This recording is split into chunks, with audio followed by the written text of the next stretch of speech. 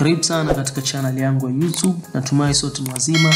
Leo nitakwenda kufahamisha jinsi gani ya kufungua Google Account katika kompyuta yako. Tayari hapa nipo katika kompyuta yangu na vitu ambavyo unahitajika kuwa navyo ni kuwa uwe na access ya internet na pia uwe na browser katika hiyo kompyuta yako. Na browser katika kompyuta ni kitu ambacho hakikosekani, kwa sababu ukikosa browser ambazo umedownload kama vile Chrome na Firefox ama na hizo nyingine, basi lazima itakuwemo hii Microsoft Edge kama ni mtumiaji wa Windows. Kwa hiyo nitakuonesha njia ya kwenda kufungua Google Account kupitia katika hii Microsoft Edge, na baadaye kama muda utaruhusu nitakupitisha katika hii Google Chrome kama ni mtumiaji wa Google Chrome, jinsi gani kwa urahisi unavyoweza kufungua Google Account kupitia Chrome yako. So tayari mimi nipo katika browser yangu ya Microsoft Edge. Natumia browser hii kwa sababu kuna baadhi ya watu hawatakuwa na browser hizi za Chrome, Firefox na hizo nyingine katika kompyuta zao, bado pengine hawakudownload.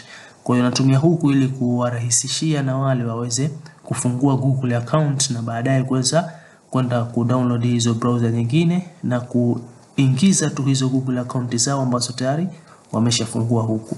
So ukishafika katika hiyo browser yako, kama unavyoona hapa nipo katika browser yangu hapa, utakuja kusearch google.com.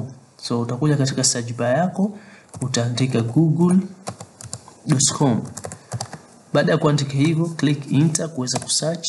Utaletewa hapa, itafunguka google.com hii hapa kama unavyoona, na yangu hii hapa imekuja katika lugha ya Kiswahili. Huku juu upande wa kulia mwa mkono wangu unakuta kuna neno limeandikwa ingia. Hili ni neno la Kiswahili. Sasa labda tuweke kwa Kiingereza, maana watu wengi wameshazoea kutumia hivyo vifaa vyao kwa Kiingereza, kwa hiyo tusije tukazungana. Kwa kuchange lugha nitakuja hapa, umeona hapa kumeandikwa English, nita click hapa, then automatic Google yangu tayari imeshaweza kubadilika lugha na imekuwa lugha ya Kiingereza. Kwa hiyo tutakwenda hivi kwa Kiingereza, lakini sio lazima kubadilisha lugha, unaweza kufuata hizi step tu, vitu ni hivyo hivyo. Kwa huko juu unaona button sasa hivi inasomeka kama ni sign in, na ndivyo ambavyo tumezoea wengi wetu. So nita click hapa katika hii sign in kwa ajili ya kwenda kufungua hiyo Google account, na mimi sina Google account, kwa hiyo nita click sign in. Baada ya kuclick sign in, itakuja itafunguka hapa kama unavyoona. Nipo na Google account yangu hapa, lakini situmii kwa sasa, kwa hiyo nahitaji kufungua nyingine. So nitakuja katika hii use another account, umeona? Kwa sababu mimi nahitaji kufungua nyingine, nitakuja katika use another account. Nikiklik hapa nitaletwa hapa. Lakini kama wewe huna account yoyote, hujia kufungua Google account, hautoletwa sehemu iliyopita, utaletwa moja kwa moja hapa. Utatakiwa uweze kusign in hapa. Sasa utasign vipi kama email hupo nayo na hujia kutengeneza email? Huwezi kusign. Cha kufanya hapa chini kuna neno linasomeka create account. Utakuja utaklik hapa kwa sababu unahitaji kwenda kutengeneza account kwa mara ya kwanza. So utaklik, then utaleta option tatu hapa. Kuna for myself, kuna for my child, kuna to manage my business. Kwa utachagua hiyo Google account unahitaji kuitumia kwa masuala gani. Pengine unahitaji kutumia kwa ajili yako wewe binafsi tu, kuweza kuperuzi vitu kama hivyo, na pengine unahitaji kumtengenezea mwanao, unaona? Kwa hiyo zote hizi zina vipengele vyake, unaweza kuchagua. Unaweza kuchagua hii to manage my business kwa ajili ya kufungulia hiyo Google account kuendesha biashara yako, lakini sisi leo tutaingia katika for myself. Kwa utaklik hapa, then itafunguka hapo, utatia information zako. First name utaweka jina lako la kwanza, mfano mimi hapa nitaweka Mohamed. Then last name utaweka jina lako lile la mwisho, ama tunasema lile jina la babu. Kwa mimi hapa nitaweka Hafidh. Then username unatakiwa uchague username ya hiyo Google account yako, ambao hii username ni lile jina ambalo linasoma hapa katika hii gmail.com. Kwa zingatia hapa katika kuandika hii username, umepewa hapa masharti. Unaambiwa unatakiwa utumie herufi, nambari ama kituo kikubwa. Haitakiwi kutia vitu vingine vilivyo nje ya hivi ambavyo umeambiwa hapa. So mimi hapa nitakuja kutengeneza username ambapo mimi nitaita Muhafiz JR, Muhafiz, wacha niweke JR underscore, nitumie underscore JR, tuone vipi linaweza likakubalika. Then tayari nimeshaweza kutengeneza username. Kinachofuata hapa ni kuja kutengeneza password. Hapa kabla ya kufika kwenye password naambiwa sorry, only letter A mpaka Z number. Okay, haihitajiki underscore, so nitafuta hii underscore, nitaweka nitaacha hivi Muhafiz JR. Wacha tujaribu hiyo, then imekubali Muhafiz JR. Kwa hiyo utahakikisha jina mpaka linakubalika. So unaweza ukarudishwa zaidi ya mara 2 hapa kurekebisha jina tu, pengine umeweka kitu ambacho sio sahihi. Kwa hiyo usione tabu kurekebisha. Then tutakuja kuweka password hapa. Password tutaweka nitaweka password yangu mimi hapa, ambapo mimi password ni siri yako, usije ukamwambia mtu yote. Hata kama mtu anakufungulia hii Google account, basi usije ukamwambia password yako, hiyo ni siri yako mwenyewe. Kwa mimi nitaweka password yangu hapa, najua mimi tu, nyinyi hamuijui. So baada ya hapo nitaihifadhi kwa kuiandika pembeni hii password yangu, ili nisije kuweza kuisahau. Najua vichwa vina mambo mengi. Okay, so tayari nimeshahifadhi pembeni jina la username yangu na password yangu. Kinachofuata ni kuja kuclick hii button ya next hapa. Kama unahitaji kuangalia hizi password zako, unaweza kuclick hapa katika hichi kibox ukaweza kushow password. Hapo unaweka password kwa mara ya kwanza, then una confirm, unarudia hiyo password ambayo umeiweka katika chumba hichi. Hivyo ndivyo ambavyo unafanya hapo. Na hapa amekuwekea masharti ya hiyo password inavyotakiwa. Inatakiwa isipungue herufi 8 na pia iwe na mchanganyiko wa herufi, nambari na symbol. Hiyo ndio ukisikia strong password ni hiyo yenye masharti haya hapa chini. So utaweka password ya hivyo. Kama ukiweka password ambayo itakuwa weak, utarudishwa hapa. Then uta click next. So kama unavyoona hii password niliyotia hapa haifanani na hilo confirm hapa. Kwa nitaandika tena mimi. Okay, nafikiri tayari. Nita click next.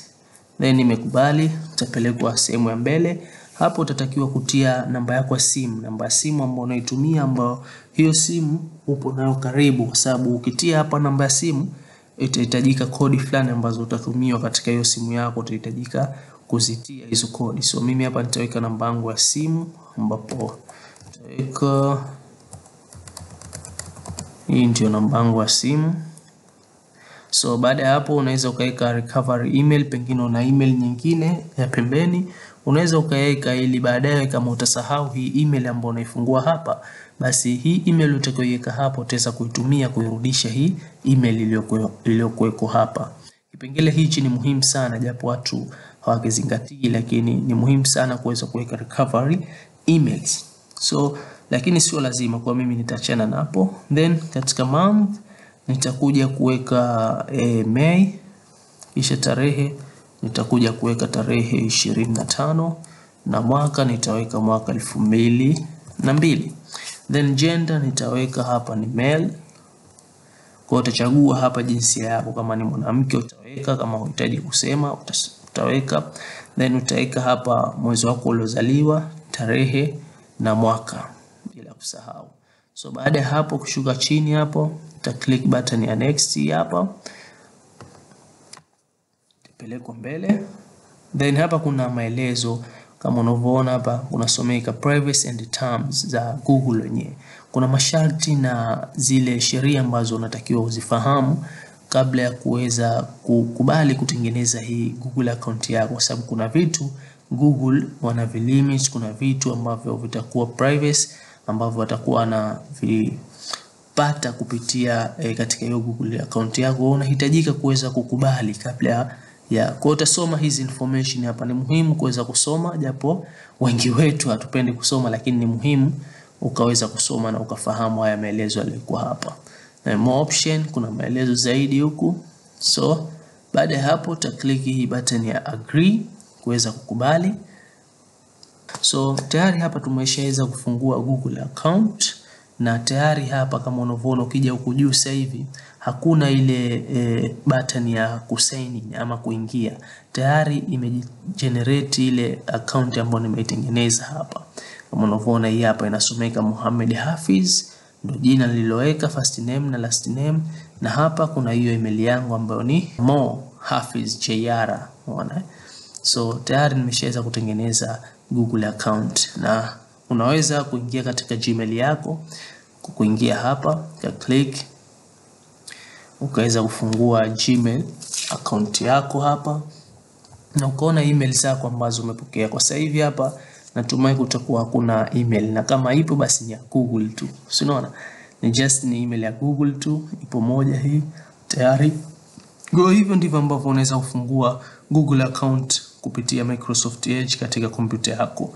Na kama tayari umeshafungua Google account, umesha download Chrome, una uwezo wa kufungua Chrome yako, ukaja ukaingia katika hapa add, ukasign in. So katika sign in hapa utakuja utaingiza ile barua pepe yako ama ile email yako ambayo tumetengeneza kule. Mimi naitwa Mo Hafidh JR. Nafikiri unaikumbuka hii, ikiwa na hii alama ya @gmail.com. So hii ndio email yangu niliyotengeneza katika hii Microsoft Edge yangu hapa. Sasa hivi nahitaji kufungua email yangu katika Chrome. So tayari hapa nita click endelea, then itafunguka. Nitatakiwa niweke password, kwa mimi nitaweka password yangu ambayo hii password ile ambayo tumeiweka kule tulipokuwa tunafungua Google account. Kwa hiyo utaweka hapa, then kama ni sahihi ukiklik endelea utaweza kuingia katika hiyo browser yako ukiwa na hii email yako ama hii Google account yako tayari hapa kama unavyoona. So tayari nimefungua katika Google. Kwa hivyo ndivyo ambavyo unaweza kufanya, na kama unahitaji kufungua Google account kupitia Chrome, unaweza pia kufanya hivyo kwa kufungua Chrome, then Chrome moja kwa moja utakuja katika hii add, then hapa utaweza kusign in ama continue without an account. Unaweza kutumia Chrome bila kuingiza account yoyote, ama unaweza kuclick sign in ukapelekwa ile sehemu ya kusign, na hapa kama bado huna account basi utakuja kuingia huku katika fungua account mpya. Ipo katika lugha ya Kiswahili lakini uwezo kubadilisha hapo kuweka katika Kiingereza, English.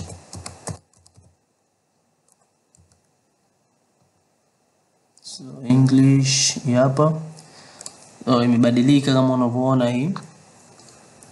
Save create account imekuja kama ile ambayo tumekuta katika Microsoft Edge. So hivyo ndivyo ambavyo unaweza kufungua Google account. Asanteni sana. Endelea kufuatilia channel yangu, usikose video inayofuata. Tukutane katika video inayofuata.